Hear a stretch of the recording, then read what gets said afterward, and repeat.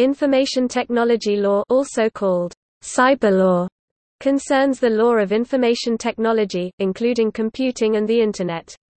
It is related to legal informatics, and governs the digital dissemination of both digitalized information and software, information security and electronic commerce aspects, and it has been described as paper laws for a paperless environment. It raises specific issues of intellectual property in computing and online, contract law, privacy, freedom of expression, and jurisdiction.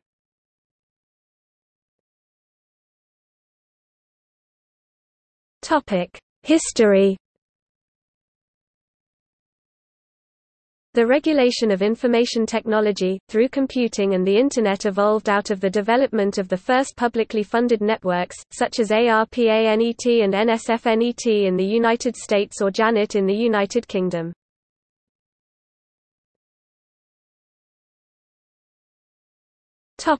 Areas of law. IT law does not constitute a separate area of law, rather it encompasses aspects of contract, intellectual property, privacy and data protection laws. Intellectual property is an important component of IT law, including copyright, rules on fair use, and special rules on copy protection for digital media, and circumvention of such schemes. The area of software patents is controversial, and still evolving in Europe and elsewhere. The related topics of software licenses, end-user license agreements, free software licenses and open-source licenses can involve discussion of product liability, professional liability of individual developers, warranties, contract law, trade secrets and intellectual property. In various countries, areas of the computing and communication industries are regulated, often strictly, by governmental bodies. There are rules on the uses to which computers and computer networks may be put, in particular there are rules on unauthorized access, data privacy and spamming. There are also limits on the use of encryption and of equipment which may be used to defeat copy protection schemes. The export of hardware and software between certain states within the United States is also controlled. There are laws governing trade on the Internet, taxation, consumer protection, and advertising. There are laws on censorship versus freedom of expression, rules on public access to government information, and individual access to information held on them by private bodies. There are laws on what data must be retained for law enforcement, and what may not be gathered or retained, for privacy reasons. In certain circumstances and jurisdictions, computer communications may be used in evidence, and to establish contracts. New methods of tapping and surveillance made possible by computers have wildly differing rules on how they may be used by law enforcement bodies and as evidence in court. Computerized voting technology, from polling machines to Internet and mobile phone voting, raise a host of legal issues. Some states limit access to the Internet, by law as well as by technical means.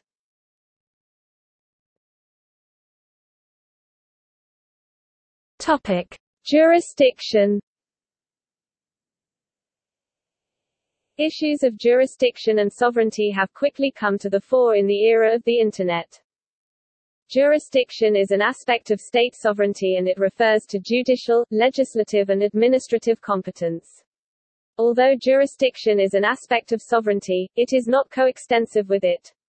The laws of a nation may have extraterritorial impact extending the jurisdiction beyond the sovereign and territorial limits of that nation. This is particularly problematic as the medium of the Internet does not explicitly recognize sovereignty and territorial limitations. There is no uniform, international jurisdictional law of universal application, and such questions are generally a matter of conflict of laws, particularly private international law. An example would be where the contents of a website are legal in one country and illegal in another. In the absence of a uniform jurisdictional code, legal practitioners are generally left with a conflict of law issue. Another major problem of cyberlaw lies in whether to treat the Internet as if it were physical space, and thus subject to a given jurisdiction's laws, or to act as if the Internet is a world unto itself, and therefore free of such restraints. Those who favor the latter view often feel that government should leave the Internet community to self-regulate. John Perry Barlow, for example, has addressed the governments of the world and stated, "Where there are real conflicts, where there are wrongs, we will identify them and address them by our means. We are forming our own social contract. This governance will arise according to the conditions of our world, not yours. Our world is different." A more balanced alternative is the Declaration of Cybersecession. Human beings possess a mind, which they are absolutely free to inhabit with no legal constraints. Human civilization is developing its own collective mind. All we want is to be free to inhabit it with no legal constraints. Since you make sure we cannot harm you, you have no ethical right to intrude our lives. So stop intruding. Other scholars argue for more of a compromise between the two notions, such as Lawrence Lessig's argument that, "The problem for law is to work out how the norms of the two communities are to apply given that the subject to whom they apply may be in both places at once." Lessig, Code 190. With the internationalism of the Internet, jurisdiction is a much more tricky area than before, and courts in different countries have taken various views on whether they have jurisdiction over items published on the Internet, or business agreements entered into over the Internet. This can cover areas from contract law, trading standards and tax, through rules on unauthorized access, data privacy and spamming to more political areas such as freedom of speech, censorship, libel or sedition. Certainly, the frontier idea that the law does not apply in cyberspace is not true. In fact, conflicting laws from different jurisdictions may apply, simultaneously, to the same event. The Internet does not tend to make geographical and jurisdictional boundaries clear, but Internet users remain in physical jurisdictions and are subject to laws independent of their presence on the Internet. As such, a single transaction may involve the laws of at least 3 jurisdictions: the laws of the state, nation in which the user resides, the laws of the state, nation that apply where the server hosting the transaction is located, and the laws of the state, nation which apply to the person or business with whom the transaction takes place. So a user in one of the United States conducting a transaction with another user in Britain through a server in Canada could theoretically be subject to the laws of all 3 countries as they relate to the transaction at hand. In practical terms, a user of the Internet is subject to the laws of the state or nation within which he or she goes online. Thus, in the U.S., Jake Baker faced criminal charges for his e-conduct, and numerous users of peer-to-peer file-sharing software were subject to civil lawsuits for copyright infringement. This system runs into conflicts, however, when these suits are international in nature. Simply put, legal conduct in one nation may be decidedly illegal in another. In fact, even different standards concerning the burden of proof in a civil case can cause jurisdictional problems. For example, an American celebrity, claiming to be insulted by an online American magazine, faces a difficult task of winning a lawsuit against that magazine for libel. But if the celebrity has ties, economic or otherwise, to England, he or she can sue for libel in the English court system, where the burden of proof for establishing defamation may make the case more favorable to the plaintiff. Internet governance is a live issue in international fora such as the International Telecommunication Union (ITU), and the role of the current US-based coordinating body, the Internet Corporation for Assigned Names and Numbers (ICANN), was discussed in the UN-sponsored World Summit on the Information Society (WSIS) in December 2003. Topic: Internet law. The law that regulates the Internet must be considered in the context of the geographic scope of the Internet and political borders that are crossed in the process of sending data around the globe. The unique global structure of the Internet raises not only jurisdictional issues, that is, the authority to make and enforce laws affecting the Internet, but also questions concerning the nature of the laws themselves. In their essay, Law and Borders, The Rise of Law in Cyberspace, David R. Johnson and David G. Post argue that it became necessary for the Internet to govern itself, and instead of obeying the laws of a particular country, Internet citizens will obey the laws of electronic entities like service providers. Instead of identifying as a physical person, Internet citizens will be known by their usernames or email addresses or, more recently, by their Facebook accounts. Over time, suggestions that the Internet can be self-regulated as being its own transnational nation are being supplanted by a multitude of external and internal regulators and forces, both governmental and private, at many different levels. The nature of Internet law remains a legal paradigm shift, very much in the process of development, leaving aside the most obvious examples of governmental content monitoring and Internet censorship in nations like China, Saudi Arabia, Iran. There are four primary forces or modes of regulation of the Internet derived from a socio-economic theory referred to as pathetic dot theory by Lawrence Lessig in his book, Code and Other Laws of Cyberspace. Law, what Lessig calls Standard East Coast Code, from laws enacted by government in Washington, D.C. This is the most self-evident of the four modes of regulation. As the numerous United States statutes, codes, regulations, and evolving case law make clear, many actions on the Internet are already subject to conventional laws, both with regard to transactions conducted on the Internet and content posted. Areas like gambling, child pornography, and fraud are regulated in very similar ways online as offline.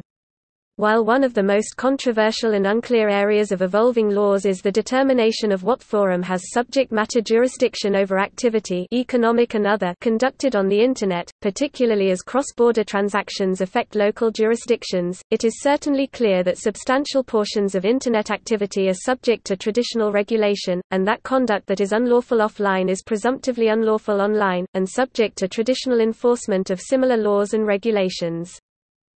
Architecture, what Lessig calls West Coast Code, from the programming code of the Silicon Valley.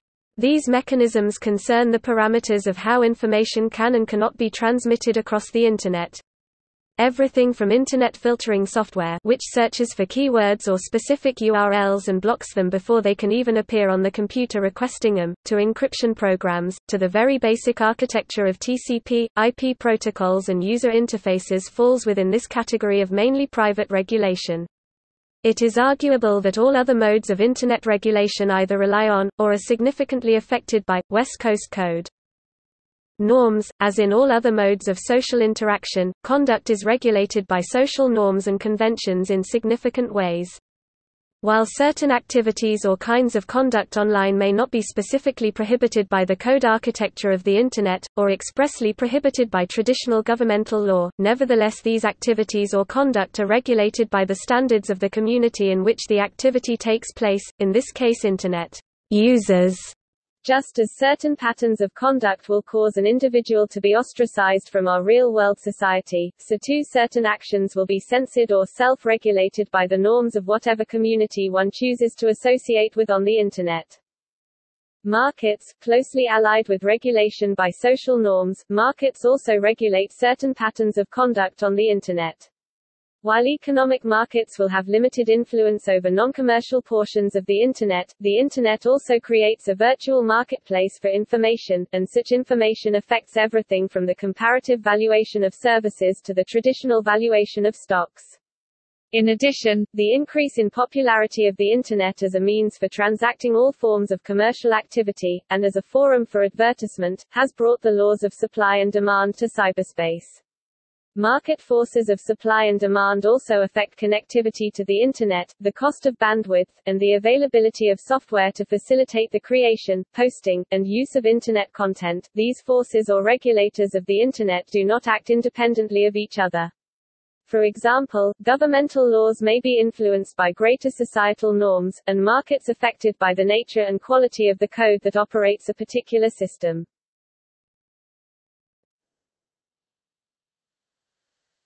Topic: Net neutrality.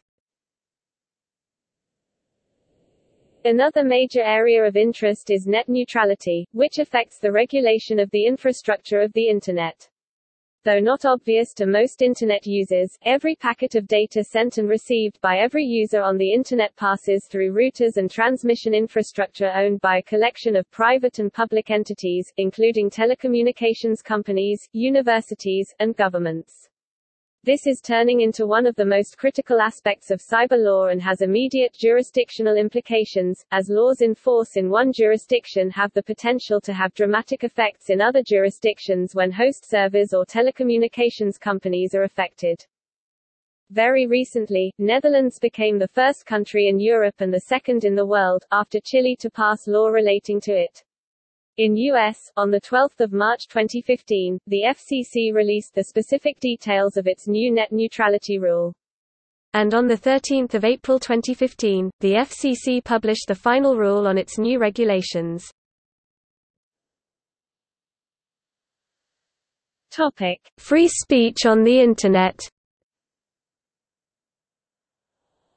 Article 19 of the Universal Declaration of Human Rights calls for the protection of free expression in all media, which includes rights such as freedom to hold opinions without interference and to seek, receive and impart information and ideas through any media and regardless of frontiers. In comparison to traditional print-based media, the accessibility and relative anonymity of cyberspace has torn down traditional barriers between an individual and his or her ability to publish. Any person with an internet connection has the potential to reach an audience of millions. These complexities have taken many forms, three notable examples being the Jake Baker incident, in which the limits of obscene internet postings were at issue, the controversial distribution of the DECSS code, and Gutnick v. Dow Jones, in which libel laws were considered in the context of online publishing. The last example was particularly significant because it epitomized the complexities inherent to applying one country's laws, nation-specific by definition, to the Internet, international by nature. In 2003, Jonathan Zittrain considered this issue in his paper, "Be Careful What You Ask For: Reconciling a Global Internet and Local Law." In the UK, the case of Keith Smith v. Williams confirmed that existing libel laws applied to Internet discussions. In terms of the tort liability of ISPs and hosts of Internet forums, Section 230 (c) of the Communications Decency Act may provide immunity in the United States.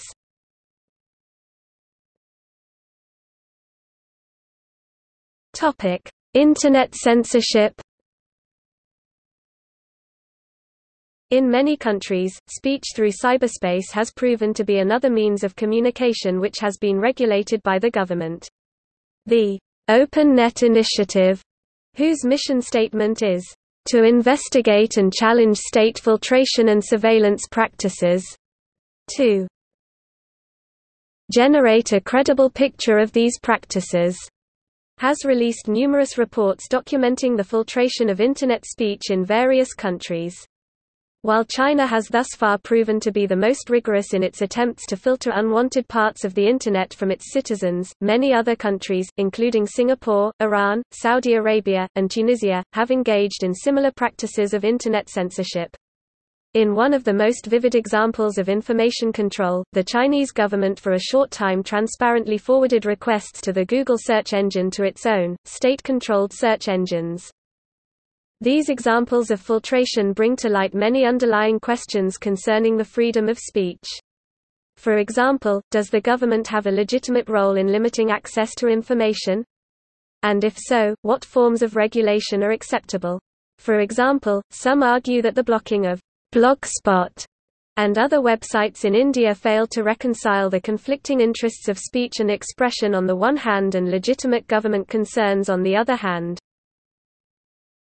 The creation of privacy in U.S. Internet law.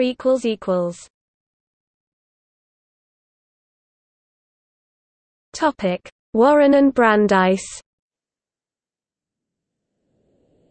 At the close of the 19th century, concerns about privacy captivated the general public, and led to the 1890 publication of Samuel Warren and Louis Brandeis, The Right to Privacy.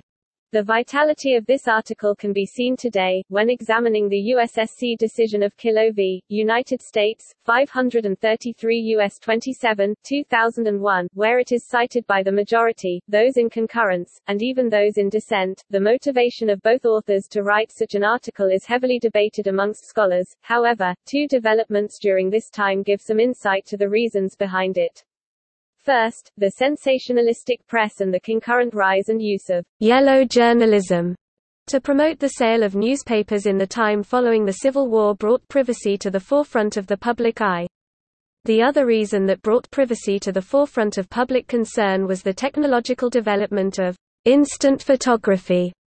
This article set the stage for all privacy legislation to follow during the 20th and 21st centuries.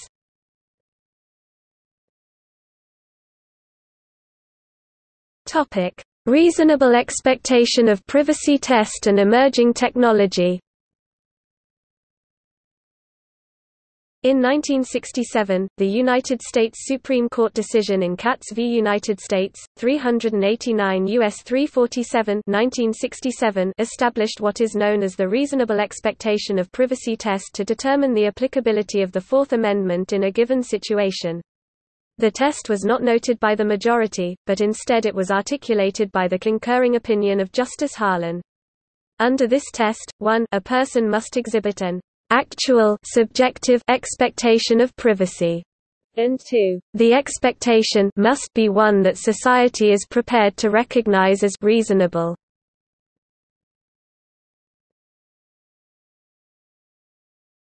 Topic: Privacy Act of 1974. Inspired by the Watergate scandal, the United States Congress enacted the Privacy Act of 1974 just 4 months after the resignation of then-President Richard Nixon. In passing this act, Congress found that the privacy of an individual is directly affected by the collection, maintenance, use, and dissemination of personal information by federal agencies, and that the increasing use of computers and sophisticated information technology, while essential to the efficient operations of the government, has greatly magnified the harm to individual privacy that can occur from any collection, maintenance, use, or dissemination of personal information.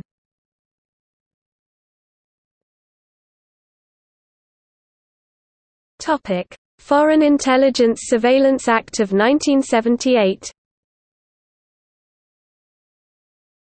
Codified at 50 U.S.C. Sections 1801–1811, this act establishes standards and procedures for use of electronic surveillance to collect foreign intelligence within the United States. Section 1804(7)(b). FISA overrides the Electronic Communications Privacy Act during investigations when foreign intelligence is a significant purpose of said investigation. 50 U.S.C. Section 1804(7)(b) and Section 1823(7)(b). Another interesting result of FISA is the creation of the Foreign Intelligence Surveillance Court (FISC). All FISA orders are reviewed by this special court of federal district judges. The FISC meets in secret, with all proceedings usually also held from both the public eye and those targets of the desired surveillance. For more information see Foreign Intelligence Act. 1986 Electronic Communication Privacy Act. The ECPA represents an effort by the United States Congress to modernize federal wiretap law. The ECPA amended Title III Omnibus Crime Control and Safe Streets Act of 1968 and included 2 new acts in response to developing computer technology and communication networks. Thus the ECPA in the domestic venue into 3 parts: 1 Wiretap Act, 2 Stored Communications Act, and 3 the Pen Register Act. Types of communication. Wire communication, any communication containing the human voice that travels at some point across a wired medium such as radio, satellite or cable. Oral communication. Electronic Communication. The Wiretap Act, for information see Wiretap Act. The Stored Communications Act, for information see Stored Communications Act. The Pen Register Act, for information see Pen Register Act. 1994 Drivers' Privacy Protection Act. The DPPA was passed in response to states selling motor vehicle records to private industry. These records contained personal information such as name, address, phone number, SSN, medical information, height, weight, gender, eye color, photograph and date of birth. In 1994, Congress passed the Driver's Privacy Protection (DPPA) 18 U.S.C. Sections 2721, 2725, to cease this activity. For more information see, Driver's Privacy Protection Act.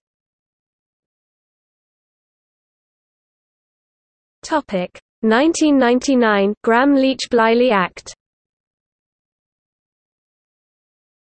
This act authorizes widespread sharing of personal information by financial institutions such as banks, insurers, and investment companies. The GLBA permits sharing of personal information between companies joined together or affiliated as well as those companies unaffiliated. To protect privacy, the Act requires a variety of agencies such as the SEC, FTC, etc. to establish appropriate standards for the financial institutions subject to their jurisdiction. To ensure security and confidentiality of customer records and information, and protect against unauthorized access to this information. 15 U.S.C. Section 6801. For more information see, Gramm-Leach-Bliley Act. 2002 Homeland Security Act. Passed by Congress in 2002, the Homeland Security Act, 6 U.S.C. Section 222, consolidated 22 federal agencies into what is commonly known today as the Department of Homeland Security (DHS). The HSA also created a privacy office under the DOS. The Secretary of Homeland Security must appoint a senior official to assume primary responsibility for privacy policy. This privacy official's responsibilities include but are not limited to, ensuring compliance with the Privacy Act of 1974, evaluating legislative and regulatory proposals involving the collection, use, and disclosure of personal information by the federal government, while also preparing an annual report to Congress. For more information see, Homeland Security Act. 2004 Intelligence Reform and Terrorism Prevention Act. This act mandates that intelligence be provided in its most shareable form, that the heads of intelligence agencies and federal departments promote a culture of information sharing. The IRTPA also sought to establish protection of privacy and civil liberties by setting up a 5-member Privacy and Civil Liberties Oversight Board. This board offers advice to both the President of the United States and the entire executive branch of the federal government concerning its actions to ensure that the branch's information sharing policies are adequately protecting privacy and civil liberties. For more information see, Intelligence Reform and Terrorism Prevention Act.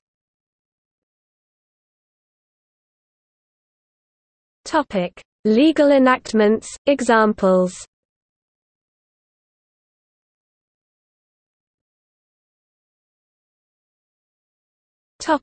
Great Britain. The Computer Misuse Act 1990, enacted by Great Britain on 29 June 1990, and which came into force on 29 August 1990, is an example of one of the earliest of such legal enactments.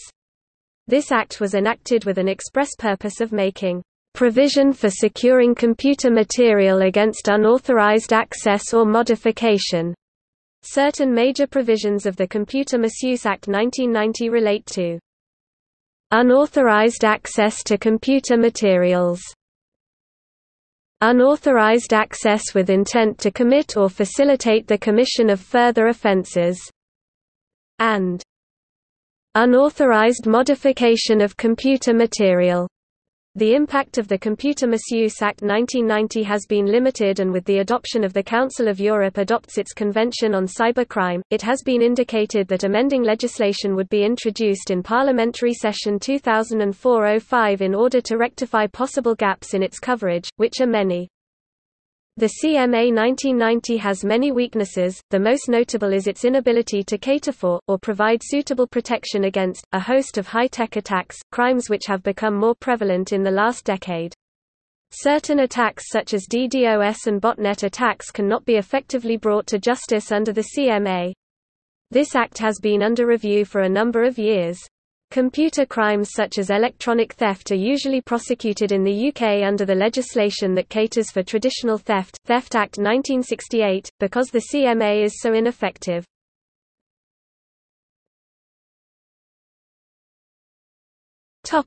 India.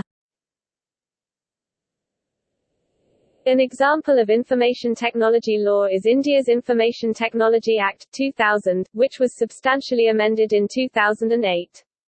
The IT Act, 2000 came into force on 17 October 2000.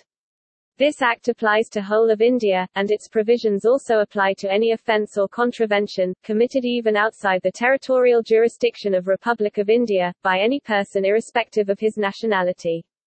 In order to attract provisions of this Act, such an offence or contravention should involve a computer system, or computer network located in India. The IT Act 2000 provides an extraterritorial applicability to its provisions by virtue of Section 1(2), read with Section 75. This Act has 90 sections. India's The Information Technology Act 2000 has tried to assimilate legal principles available in several such laws relating to information technology, enacted earlier in several other countries, as also various guidelines pertaining to information technology law. The Act gives legal validity to electronic contracts, recognition of electronic signatures. This is a modern legislation which makes acts like hacking, data theft, spreading of virus, identity theft, defamation, sending offensive messages, pornography, child pornography, cyber-terrorism, a criminal offense. The Act is supplemented by a number of rules which includes rules for cyber cafes, electronic service delivery, data security, blocking of websites.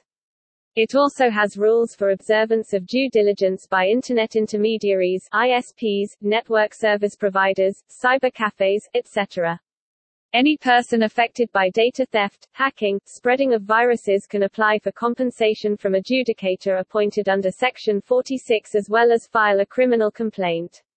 Appeal from adjudicator lies to Cyber Appellate Tribunal.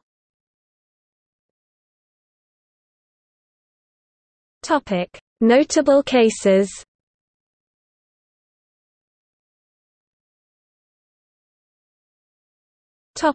Section 66. In February 2001, in one of the first cases, the Delhi police arrested two men running a web hosting company. The company had shut down a website over non-payment of dues. The owner of the site had claimed that he had already paid and complained to the police. The Delhi police had charged the men for hacking under Section 66 of the IT Act and breach of trust under Section 408 of the Indian Penal Code. The two men had to spend 6 days in Tihar jail waiting for bail.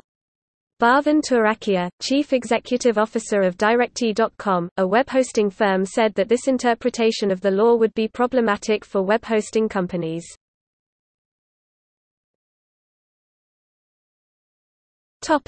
Section 66A removed. In September 2010, a freelance cartoonist Asim Trivedi was arrested under Section 66A of the IT Act, Section 2 of Prevention of Insults to National Honour Act, 1971 and for sedition under the Section 124 of the Indian Penal Code. His cartoons depicting widespread corruption in India were considered offensive. On 12 April 2012, a chemistry professor from Jadavpur University, Ambikesh Mahapatra, was arrested for sharing a cartoon of West Bengal Chief Minister Mamata Banerjee and then Railway Minister Mukul Roy. The email was sent from the email address of a housing society. Subrata Sengupta, the secretary of the Housing Society, was also arrested. They were charged under Section 66A and B of the IT Act, for defamation under Sections 500, for obscene gesture to a woman under Section 509, and abetting a crime under Section 114 of the Indian Penal Code. On 30 October 2012, a Puducherry businessman Ravi Srinivasan was arrested under Section 66A. He had sent tweet accusing Karti Chidambaram, son of then Finance Minister P. Chidambaram, of corruption. Karti Chidambaram had complained to the police. On 19 November 2012, a 21-year-old girl was arrested from Palghar for posting a message on Facebook criticizing the shutdown in Mumbai for the funeral of Bal Thackeray. Another 20-year-old girl was arrested for liking the post. They were initially charged under Section 295A of the Indian Penal Code, hurting religious sentiments, and Section 66A of the IT Act. Later, Section 295A was replaced by Section 505 promoting enmity between classes. A group of Shiv Sena workers vandalized a hospital run by the uncle of one of girls.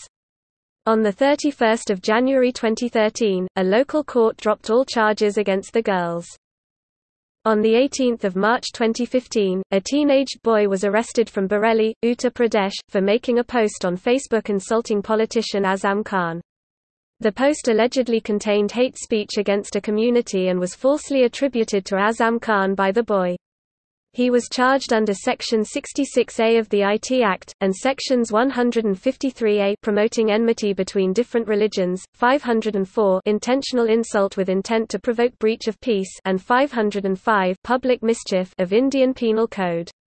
After the Section 66A was repealed on 24 March, the state government said that they would continue the prosecution under the remaining charges. Digital evidence collection and cyber forensics remain at a very nascent stage in India with few experts and less than adequate infrastructure.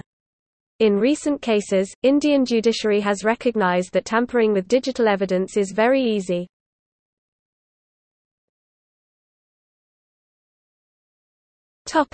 Other. Many Asian and Middle Eastern nations use any number of combinations of code-based regulation, one of Lessig's four methods of net regulation, to block material that their governments have deemed inappropriate for their citizens to view. PRC, Saudi Arabia and Iran are three examples of nations that have achieved high degrees of success in regulating their citizens' access to the Internet.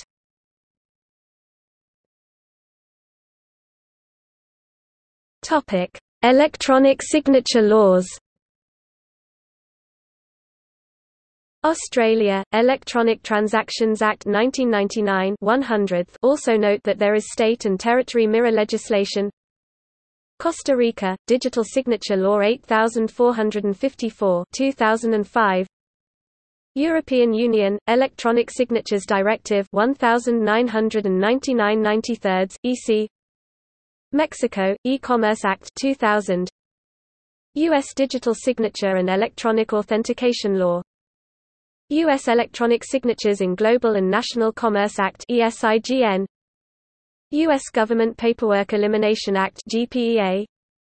U.S. Uniform Commercial Code (UCC). U.S. Uniform Electronic Transactions Act, adopted by 46 states. UK S. 7 Electronic Communications Act 2000.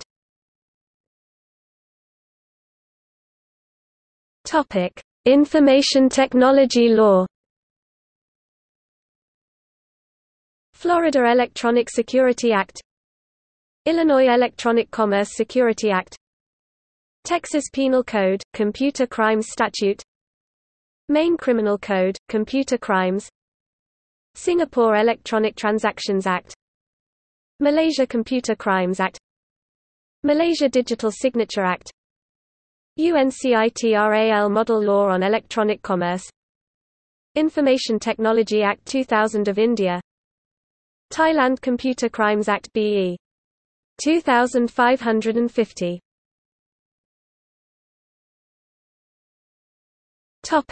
Information Technology Guidelines.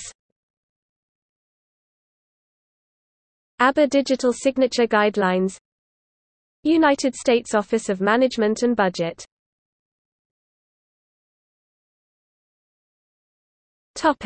Enforcement agencies. The information technology laws of various countries, or their criminal laws generally stipulate enforcement agencies, entrusted with the task of enforcing the legal provisions and requirements.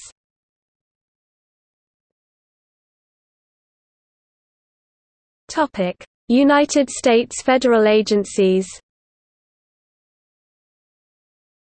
Many United States federal agencies oversee the use of information technology. Their regulations are promulgated in the Code of Federal Regulations of the United States. Over 25 U.S. federal agencies have regulations concerning the use of digital and electronic signatures.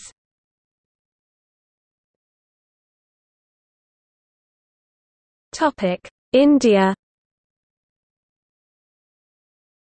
A live example of such an enforcement agency is Cyber Crime Police Station, Bangalore, India's first exclusive cybercrime enforcement agency. Other examples of such enforcement agencies include CYDF Crime Investigation Cell of India's Mumbai Police, Cyber Crime Police Station of the State Government of Andhra Pradesh, India. This police station has jurisdiction over the entire state of Andhra Pradesh, and functions from the Hyderabad city. In South India, the Crime Branch of Criminal Investigation Department, in Tamil Nadu, India, has a cyber crime cell at Chennai. In East India, cyber crime cells have been set up by the Kolkata Police as well as the Criminal Investigation Department, West Bengal.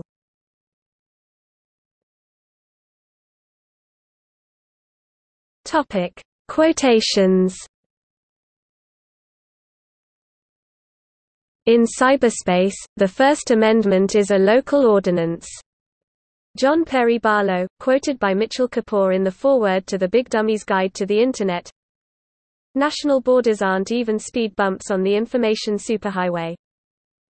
Tim May, Signature, from 1996.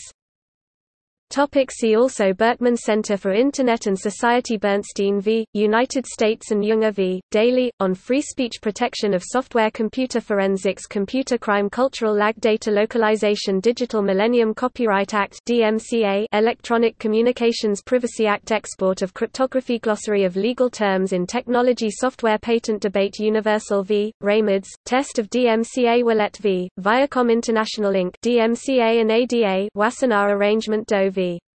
To the Mart.com Inc. First Amendment right to speak anonymously, United States v. Ivanoff, applying United States cyber law to a foreign national operating outside the US. Centers and Groups for the Study of Cyber Law and Related Areas, Berkman Center for Internet and Society at Harvard Law School, Center for Internet and Society, in Bangalore, India. Institute for Information, Telecommunication and Media Law in Munster, Germany. Institute of Space and Telecommunications Law (IDEST) at University of Paris. Sud, Master's degree in Space Activities and Telecommunications Law, Norwegian Research Center for Computers and Law, Stanford Center for Internet and Society, at Stanford Law School. Topics related to cyberlaw: copyright, especially the Digital Millennium Copyright Act in the United States, and similar laws in other countries, cyber defamation law, digital rights management, intellectual property, internet censorship, Stop Online Piracy Act, spamming, the law of cyberspace, book, FCC and state-by-state legislation about 5G and small cell deployment in the use, conferences related to cyberlaw, State of Play, a conference series put on by the Institute for Information Law and Policy at New York Law School, concerning the intersection of virtual worlds, games and the law. Notes